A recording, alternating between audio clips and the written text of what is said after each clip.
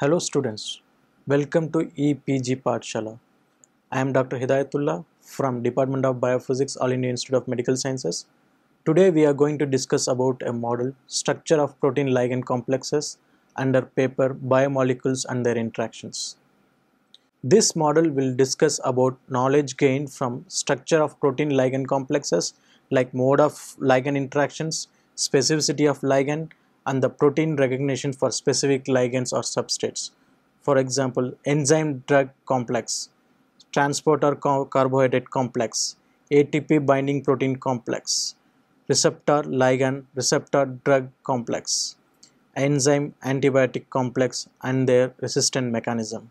All the fundamental cellular process is mediated by an array of biological signals. These biological signals are mediated by ligands such as nucleotides like adenine triphosphate, ATP, guanine triphosphate or GTP, or amino acids like glutamine, leucine, which are important in glutamine transporter, leucine transporter, ions like sodium, potassium. We have channels like sodium channels, potassium channels, chlorine channels, then carbohydrates like maltose transporter, glucose transporter, sucrose transporter, etc.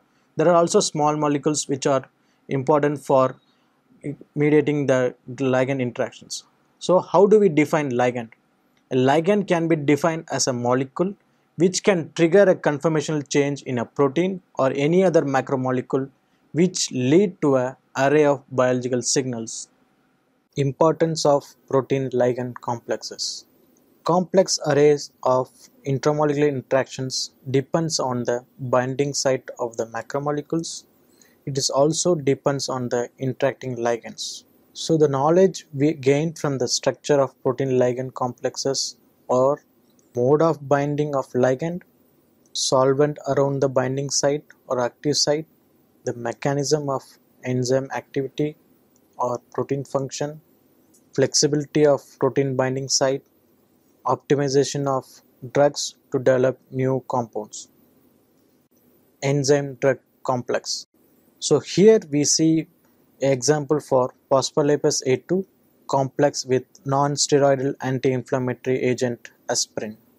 So phospholipase A2, it is an erythrolytic enzyme, binds to the glycerophospholipids and hydrolyzes the lipid to liberate pro-inflammatory substrates like arachidonic acids, which leads to the inflammations.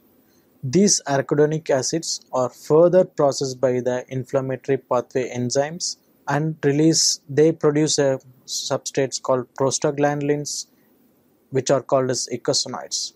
These eicosanoids are the ones which cause a physiological effect on the disease like arthritic rheumatoids and asthma.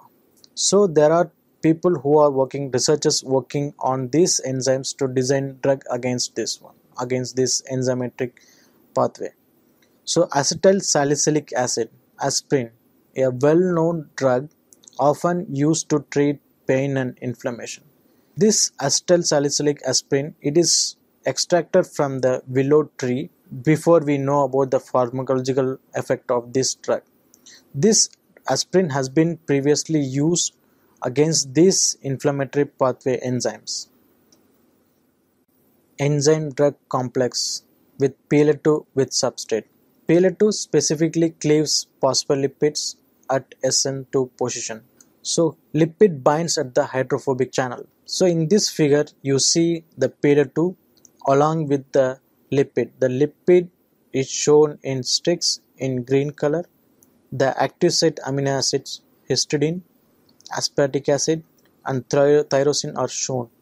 And you also see that the lipids interacts with the aspartic acid and histidine. That's how the catalytic reaction happens. On the right side you see a surface representation of the lipid and the PLA2. So the lipid binds in the hydrophobic cavity of the PLA2. So any inhibitor or ligand design should basically block the active site or the hydrophobic channel to prevent the catalytic reaction or the binding of the substrate. Here we see enzyme drug complex with the aspirin.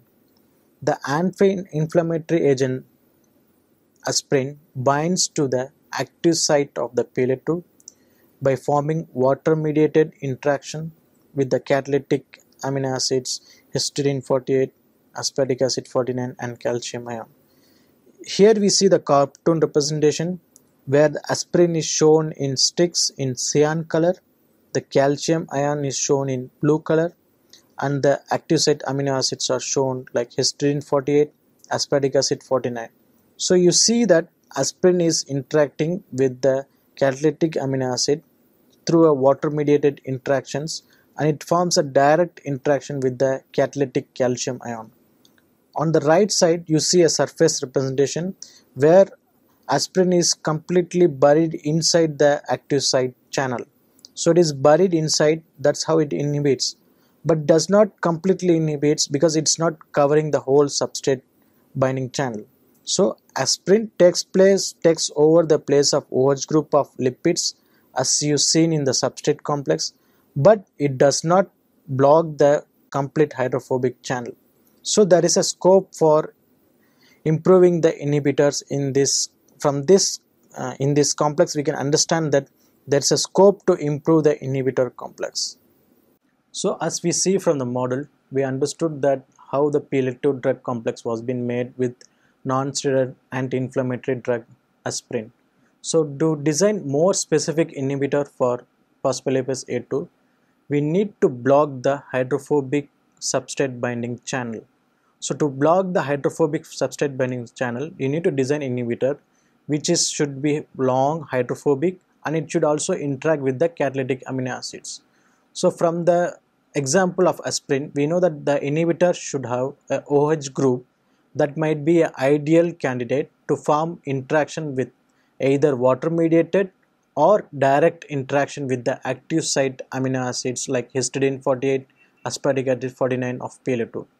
In short, the inhibitor should have a hydrophobic group so that it can block the hydrophobic channel as well as the active carboxyl group or an OH group so that it can directly interact with the active site amino acids like histidine 48 and 49. So transporter carbohydrate complex. So glucose is an essential fluid for all biological organisms. In human there are about 14 types of essential glucose transporter called as GLUTs.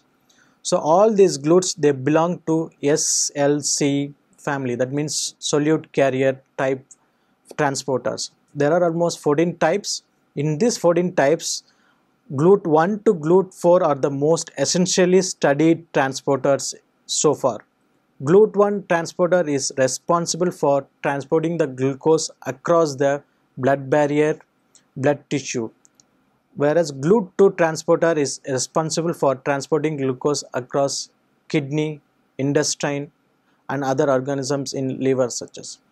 GLUT 3 transporter is mainly responsible for transporting glucose across the brain for giving glucose to the neurons. So each type of GLUT transporter has a specific function at a specific site in body. So mutation in this glucose transporter like GLUTs leads to some diseases like GLUT1 deficiency syndrome when there is a mutation in GLUT1 transporter, type 2 diabetes mellitus which is in mutation in the GLUT2 transporter, and when there is a mutation in the GLUT3 transporter then you have Alzheimer's disease, etc. So in this module we will be discussing about the structure of complex of GLUT3 transporter in complex with alpha D glucose, GLUT3 transporter with beta D glucose, GLUT3 transporter with maltose which is also an exophageal inhibitor, and we'll see how the structure explains the substrate specificity for this sugar and the selectivity by the GLUTs. Transporter carbohydrate complex, GLUT3 glucose transporter. GLUT3 glucose transporter facilitates diffusion of glucose, and it is responsible for glucose supply to the brain and other organs. The structure shown here is a GLUT3 transporter consists of a canonical major facilitator superfamily fold with N and C domain enclosing a cavity that opens towards the extracellular or outward open conformation. What I mean by extracellular or outward open conformation? The figure on the right side, what you see is a GLUT3 transporter. So you see N-terminal domain in violet color. It consists of 6 alpha helical domain. On the right side you see yellow color 6 alpha helical domain, which is a C domain. So at the center you see a small ball and stick, which is a glucose. So the glucose is bind at the center of the alpha helical domain, N-terminal domain and the C-terminal domain. So when the glucose is at the cytoplasm, it gets transported into the periplasm through this transporter. So now you see that GLUT3 is open towards a periplasm. So when it is open towards the periplasm, we call that as an outward open conformation. If it is open towards the cytoplasm, we will call this inward open conformation. Here we see that GLUT3 transporter complex showing that how GLUTs bind to A or beta anomers of D-glucose. That means alpha D-glucose or beta D-glucose. In the left hand side you see two figures, right? Here in that one we see that alpha beta glucose bound which is shown in violet color. So you see that the tryptophan recognizes the OH group on the left side. On the right side you see same beta D glucose where tryptophan also recognizes the sugar. The difference between the alpha D glucose and beta D glucose is shown on the right side. So where you have stereo projection, right? In this one you see in alpha D glucose the OH group is pointing downwards, whereas in beta D glucose the OH group is pointing upwards. So now come back to this figure on the left side.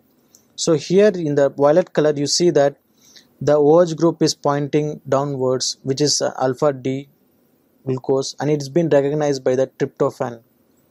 On the right side, which is in the glucose in the gray color, you see that OH group is pointing downwards.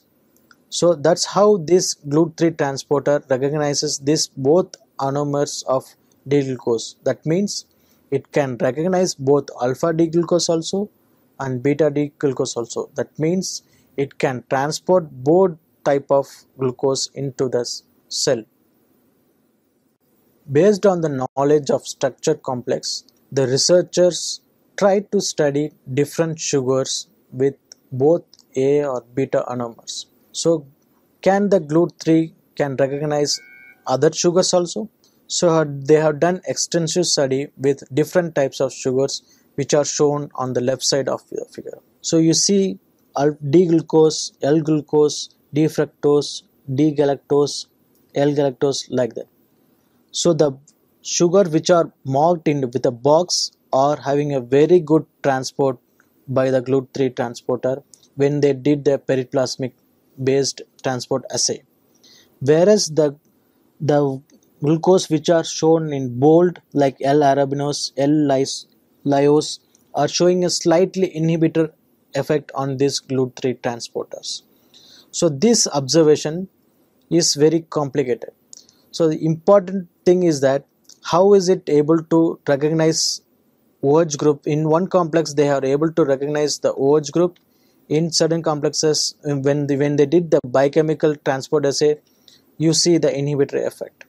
So the important observation from the complex is that in general the aromatic residues in the active site are considered to be involved in stacking interaction, whereas the structure complex of GLUT3 with the glucose showed that the tryptophan, which is an aromatic amino acid, tryptophan 386, is involved in recognition of alpha beta form of sugars. So as we see in the previous slide that they tried different types of sugars to see how it can transport the sugar across the membrane. So they were puzzled by the different sugars showing different specificity and different transport mechanism. So the researchers went on to make a complex of disaccharide, which is a maltose. Maltose is also considered as an exofacial competitor for D-glucose. So it is a longer sugar like disaccharide. So it's a dimer of glucose. It also binds to these GLUTs, but the transport is not as efficient as compared to D-glucose. So they made the complex of GLUT3 transporter with the maltose sugar, and the structure shown here in the cartoon representation is shown the glucose transporter, GLUT3 transporter with the maltose, and it is also an outward open conformation. It is open towards the periplasm. So the maltose is shown in sphere at the center of this domain. Okay, so on the right side you see two figures, where one you see the interaction of maltose, which is shown in cyan. So here also the tryptophan is recognizing the sugar, which is the alpha D glucose, and it is also, you see that the disaccharide is very longer. On the right side you see the superimpose of D glucose complex and the maltose complex. So here you see critically two difference. The one in the green color belongs to that of complex of GLUT3 complex with maltose sugar, and which is shown on yellow is the complex of GLUT3 with glucose. So here you see that particularly the amino acid which is shown in the arrow is asparagine. In case of D-glucose, the asparagine is moving towards the glucose and it is interacting. This belongs to a transmembrane helix. This asparagine belongs to a transmembrane helix. When glucose is there, then the transmembrane helix can move. Whereas when the maltose is there, you see that asparagine is moving away. It is shifted away. So the transmembrane helix cannot move. It is basically the another disaccharide is blocking the movement of the transmembrane helix. So as a result, there is a slow transport, and it's also, we can also call it as an inhibitor. So we saw example for GLUT3 transporter with alpha beta glucose, alpha beta D glucose, and beta D glucose, and maltose complex with the GLUT3 transporter. So the knowledge we obtained from the GLUT complexes is that the GLUT3 complex reveals that the GLUT can recognize both anomers. That means beta D glucose also it can recognize, alpha D glucose also it can recognize. Hence anomerization may not be required for that D glucose transported by GLUTs. Either it can GLUT1 to GLUT4 or GLUT12. So anomerization is not required. It can recognize beta D glucose also, alpha D glucose also. Whereas when you have a longer disaccharides like maltose, xylose, or other disaccharides, these disaccharides basically hinders the transition movement, the facilitated diffusion of the glucose transporters. As a result, the transport becomes very slow. The transport specificity becomes very slow. So the GLUT transporter has become for this knowledge which we gained from this structure can be utilized to design drug against this GLUT transporter, because the GLUT1 transporter is also an attractive target to block glucose uptake in malignant cells. So if we design any inhibitor which can slow down the uptake or it inhibit the function of the GLUT, then we can kill the malignant cells. Hence, using the structural information, we can screen for inhibitors which are longer, which can block the transport. Either it can be a sugar inhibitors or it can be a molecules which are hydrophobic, which can recognize the particular tryptophan 386 which we see in the structural complex of GLUT3 with glucose transporter and maltose transporter. So it can block the C-terminal transition to transport glucose diffusion across the membrane bilayer. So from these complexes, it reveals that the alternate axis transport mechanism, which is very important for transporting the glucose across the biological membranes. So to understand, students, to understand the mechanism, I'd suggest you to watch the animation video in the supplementary section in these articles which was published in Nature. So go through that supplementary section, see the animation video, understand how the transition happens when the sugar binds to the glucose transmitter, how it transports from the inward conformation to the outward open conformation. Inward conformation means it opens towards the cytoplasm. Outward conformation means it is open towards the periplasm. So when the sugar is there in the cytoplasm, in the inward open conformation, the sugar comes and binds to the cavity. This binding of this sugar induces a conformational change in the transporter. As a result, the sugar get transported towards the periplasm. This is called as the diffusion mechanism in case of GLUT transporters. I will suggest you to go and watch the video in the supplementary section in the article and understand the glucose transporter mechanism for the GLUT transporters. Here we see the maltose transporter ABC binding domain with ATP. So ABC family proteins bind ATP.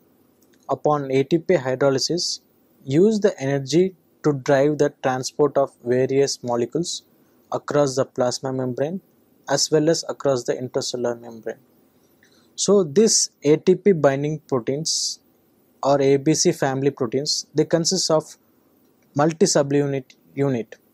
One is the ATP binding cassette associated with two nucleotide binding domains as a cytoplasmic portion and two transmembrane domains to translocate substrate or essential nutrients across the membrane. On the right side you see a cartoon representation of a nucleotide binding domain from maltose transporter. So here on the left side you see a one monomer which is in green color. On the right side you see one monomer with cyan color. So in the center you see sphere representation. There are two ATP molecules. So here the ATP molecules are helping in dimerization of these nucleotide binding domains. When these two nucleotide binding domain dimerize, they open the transmembrane helices. So when they open the transmembrane helices, the substrates like here in case of maltose transporter, the maltose gets inside the transmembrane helices. When the hydrolysis happen at this nucleotide binding domain, they again move away, further away. With the movement of this nucleotide binding domain makes the transmembrane domain to close. As a result, the maltose gets transported across the transmembrane. As we see there, you have a dimer of ATP in case of maltose transporter. So nucleotide binding domain, as I said earlier, dimerize when they bind ATP. It is also referred as closed dimer. So the complete ATP binding site is formed when nucleotide binding domain dimerize in case of ABC family proteins. So in general, two ATP molecules get sandwiched between the conserved Walker A motif of one monomer. Walker A motif has a sequence patterns like G, X, X, X, X followed by G or K followed by T or K, and X can be any amino acids. So Walker A motif from one monomer and ABC signature motif, which is nothing but a sequence LSGG motif. So of other monomer, they help them to dimerize. So in this figure on the left side you see a monomer of a nucleotide binding domain where you see ABC domain which is in green color, regulatory domain which is on the cyan color. So this ABC domain has a two domains. One is the alpha helical domain and other is called Reg K domain. So Reg K domain is the domain where the ATP comes and binds. So on the right side you see a zoomed image of the ATP bound to both bind to the dimer.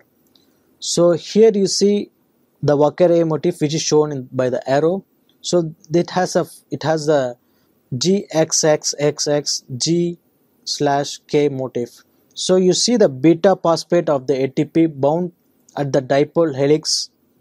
On the right side you see the LSGGQ signature motif coming from other monomer. This LSGGQ signature motif creates a motif which is followed by a helix loop helix motif. That is, the 310 loop is formed because of this particular LSGGQ. So this provides interactions to stabilize the ATP.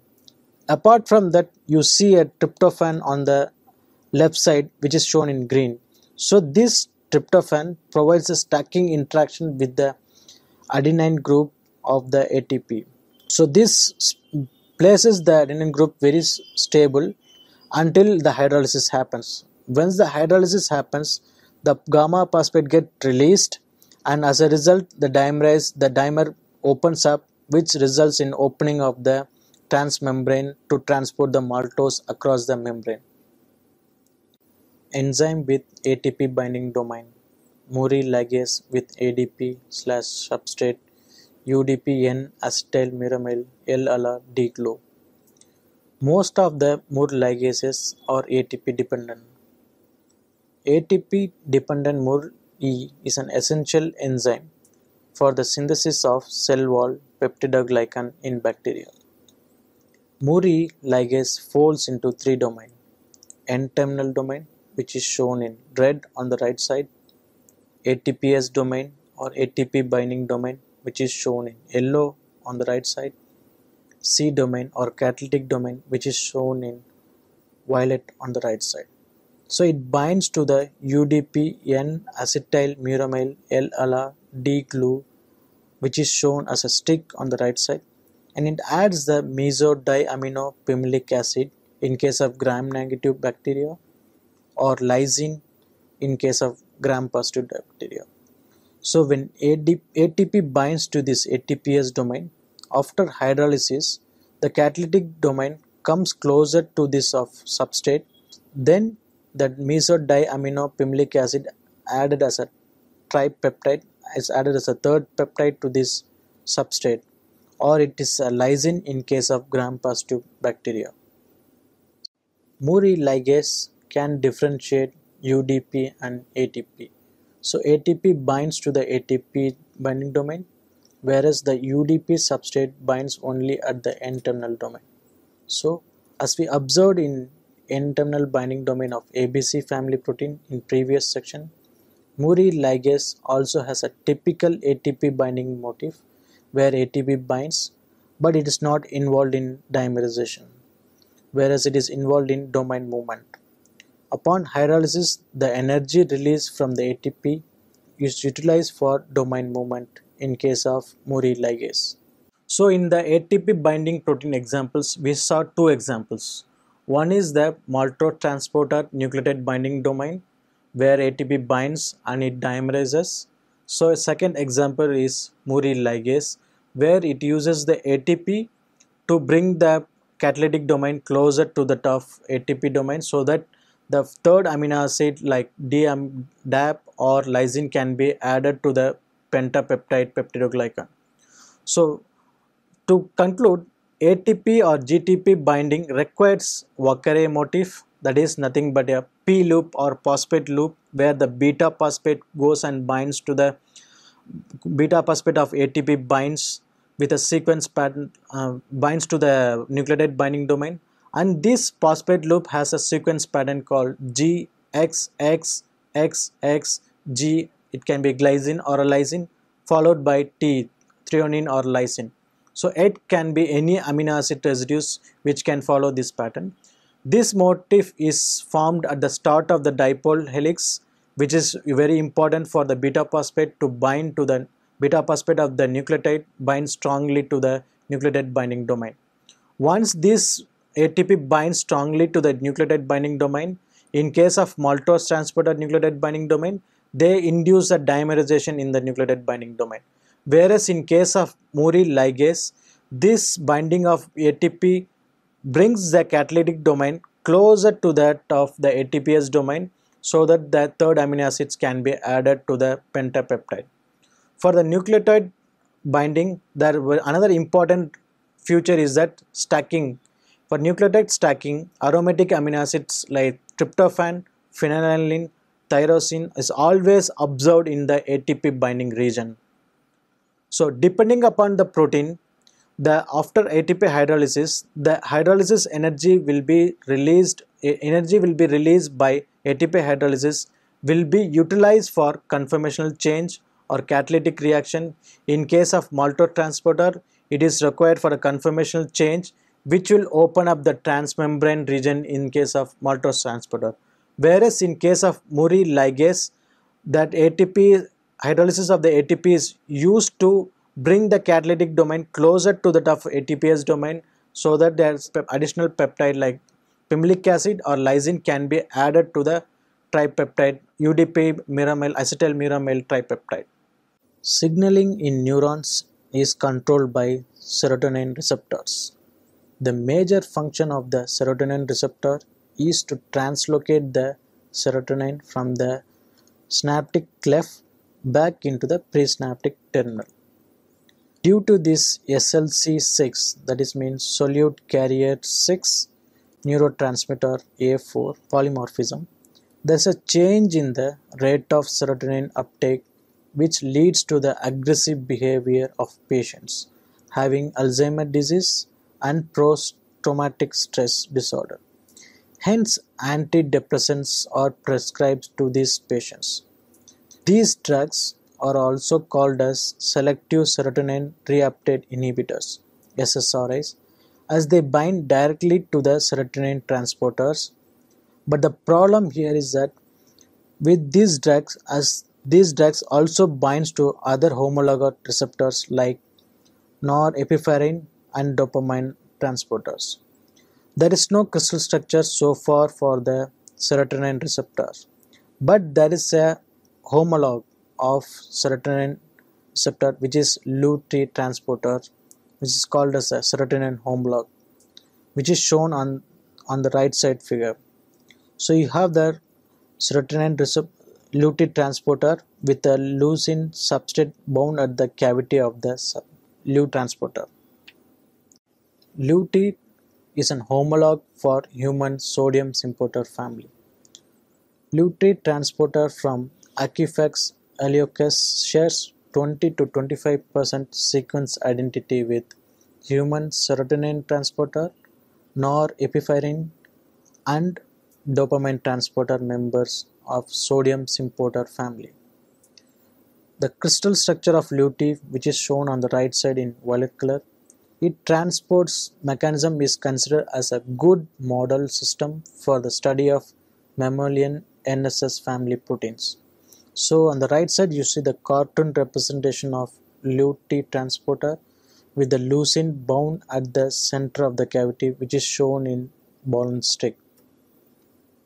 Here we see crystal complex made by the group with different amino acid substrate which acts as inhibitor. So we have four structures here: leucine complex with the LU-T transporter, tryptophan complex with the leucine transporter, alanine complex with the leucine transporter, and PPF, which is an inhibitor of leucine transporter. On the right side you see the cartoon representation of LU transporter with the leucine bound at the substrate. This is the same position where all these amino acids binds. Here very important region is that you have a carboxyl group in each amino acids. This carboxyl group is neutralized by the sodium, which is shown in blue color in all these substrate complexes. The drug sertraline binds to the extracellular visible region in LU-T. This region is close to the halogen binding site in LU-T transporter. The drug binds to the extracellular side, inhibits the movement of transmembrane helices, which is shown on the arrow. You see the serotonin bind at the extracellular visible region. The drug forms an halogen binding pocket and blocks the LU transport. The drug has a chlorine ion as an halogen, which binds to this halogen binding site and prevents the movement of these helices. The fluoxetine binds to the extracellular visible region in LU-T, which is shown in yellow on the left side, which is bound to the extracellular visible region. On the right side you see the zoomed image of that binding of fluoxetine to the LU-T. This region is also close to the halogen binding site, which observed in serotonin also. The drug binds to the extracellular site and inhibits the movement of transmembrane helices. The drug forms halogen binding pockets similar to that of sertraline, blocks the LU-T transport. This fluoxetine has a fluoride as a halogen. Both sertraline and fluoxetine binds to the same extracellular visible region in LU-T. Binding of drug to the extracellular site inhibit the movement of transmembrane helices. Drug specificity is majorly depends on the halogen group forming a halogen binding pocket. Biochemically and physiologically, it was observed this antidepressant binds to other norepinephrine and dopamine receptor. Enzyme antibiotic drug complex DNA gyrase quinoline. DNA gyrase is a type 2 topoisomerase. Functionally, it forms heterotetramer A2B2 gyrase A gyrase B, which is shown on the right side. The primary function on DNA gyrase is to introduce negative supercoil during DNA replication process. Basically, it cleaves the double-stranded DNA, which is shown on the figure, at one end and pass through other strand, thereby introducing negative supercoil. Quinoline, known antibiotics used as an inhibitor against DNA gyrase. Ciprofloxacin, which is in gray, stacks with DNA, which is in orange color, interacts with the serine 83, which is shown in yellow on the left side, thereby inhibit the supercoil process during DNA replication. The quinoline drug inhibition depends on the magnesium ion concentration, which is required for the effective inhibition of topoisomerase. Fluoroquinolones antibiotics was used for the treatment of enteric fever, which basically targets DNA gyrase, as we observed from the complex how it inhibits.